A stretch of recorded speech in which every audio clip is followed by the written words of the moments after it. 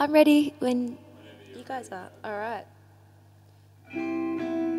Dad gave me a little acoustic guitar when I was 9, and I think I just like bummed around on that quite a bit. And I never had a lesson or anything like that. I just kind of taught myself, and Dad showed me a few chords and didn't really think about singing as much until I was probably like 14, 15. And then it was always just me like singing covers. I think I just used to sit in my room and play covers on guitar, and that I guess helped me learn. And then it wasn't until like only like 2 or 3 years ago that I picked up an electric guitar and started playing in other people's bands. And so it became kind of, that was what I played more and got more into, and I'm still improving and getting better. I feel like as an emerging artist, the journey has been a little more intense than I expected, and I guess that was me when I released Boys Will Be Boys, which is a song that talks about victim blaming and rape culture.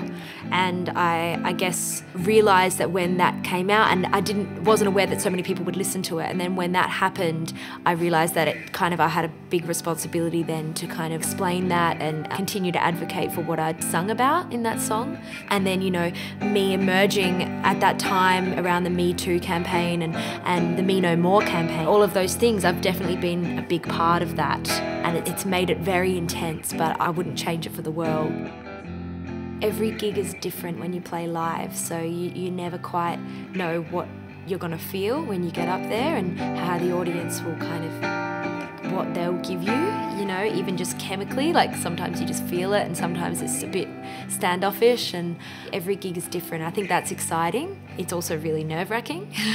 That's how I started out, was always playing live and before kind of recording anything. So it's kind of my most natural habitat in a way, in terms of, you know, my musical career. Being on stage is probably the easiest thing I can do, even though sometimes it's hard. I'm on your waterbed, wishing I was you. I know you want me dead, my talking killing you. I'm on your waterbed, wishing I was you. I know you want me dead, my talking killing you. I know you want me dead, my talking killing you. My talking killing you. My talking killing you. My talking killing you.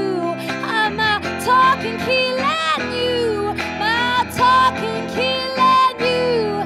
My talking's killing you. My talking's killing you.